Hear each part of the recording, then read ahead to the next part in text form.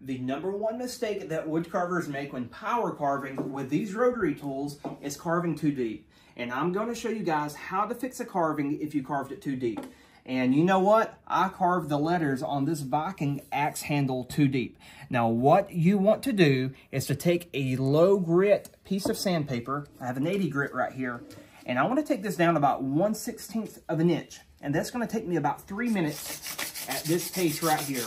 Or I think so. So anyway, it's not entirely accurate, but what I want to do is just take this piece of sandpaper, this low grit, and go over the entire design, not too hard, but pretty light with a little bit of pressure. That's going to keep everything nice and even. After I get through this 80 grit, I am going to move up to this 120, then up to 220, and you know what? That is going to fix this nasty carving. So use your sandpaper wisely, guys, and you will fix your nasty carvings that you carve too deep.